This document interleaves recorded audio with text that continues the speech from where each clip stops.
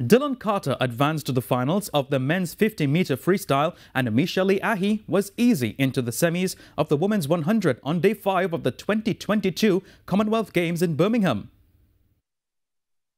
Carter began the day qualifying second in Heat 9 of the 50 in 22.48 seconds. In semi-final 1, he improved to 22.35 to finish second and punch his ticket for Wednesday's medal race. Also in the pool, Graham Chatur is listed as a reserve for tomorrow's men's 1500-meter free. His time of 16 minutes, 10.96 seconds saw him finish just out of the top 4 in Heat 2. Chatur was the 9th fastest over the 2 heats. Meanwhile, Metre Ahye, the 2018 women's 100-meter champ, won her Heat 5 in 11.14 seconds to comfortably advance to tomorrow's semi-final. Khalifa Ford finished 4th in Heat 3 in 11.49 seconds but did not progress.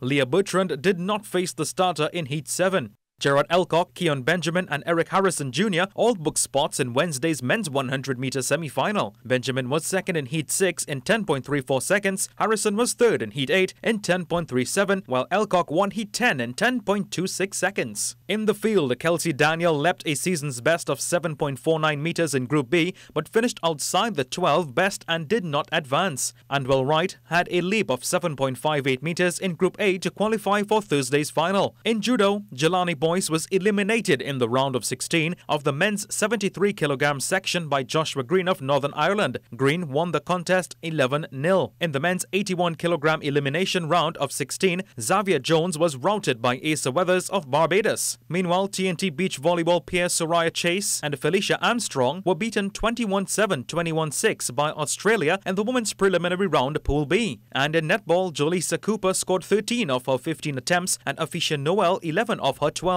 in a valiant effort that ended in an 80-24 win for New Zealand. Well done, Team TTO.